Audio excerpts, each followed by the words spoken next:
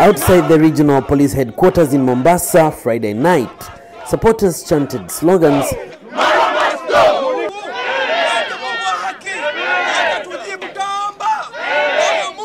as others conducted prayers.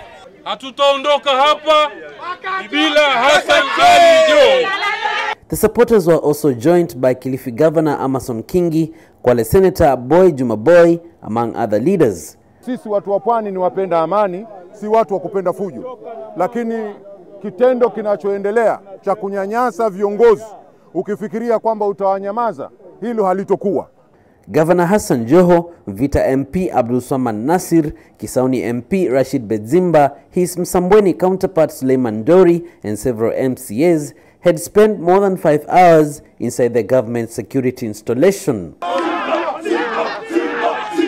When the leaders finally came out, they addressed their supporters. Nilikuja hapa kuuliza nielezwe ni hatia gani, nikapelekwa huku na huku, mwishowe wakaniambia hapa kuna inspector mmoja hapa anaitwa Arub, akaniambia mimi I'm obstructing and therefore mimi Abdulswamad, Mheshimiwa Dori na Bedzimba we were under arrest.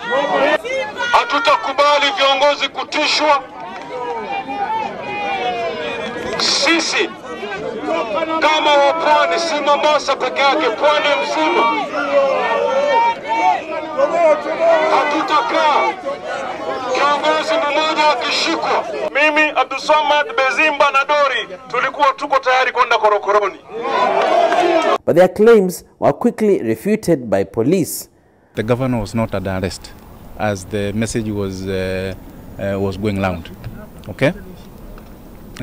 What was there is that we are carrying out an investigation.